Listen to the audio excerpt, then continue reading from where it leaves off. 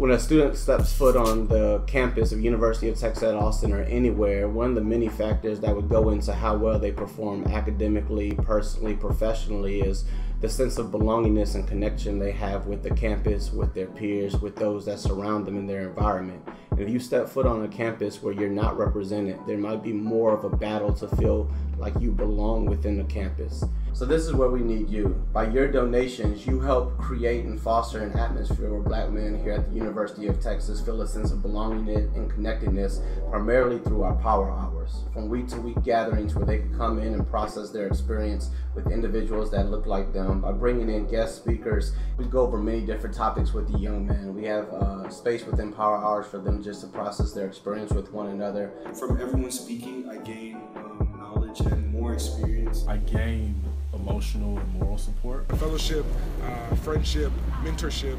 But then we also engage them around topics like emotional intelligence, understanding themselves, global fluency, operating within ambiguity, critical thinking and problem solving, entrepreneurship, Black people in society, health promotion, financial literacy, life in general, or try to give us advice. and other areas that we just feel will make them more hireable after graduation and therefore make an easier transition from college life to post-college life, whether that be graduate school or their professional career.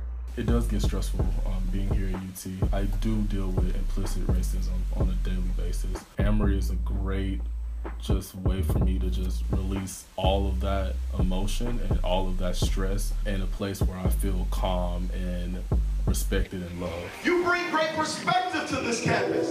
You bring great experience to this campus. And you have to know not only that you belong here, but now that we can put on brand new labels about the definition of who Black men are in this white space. That's all right. That we're turning into our space.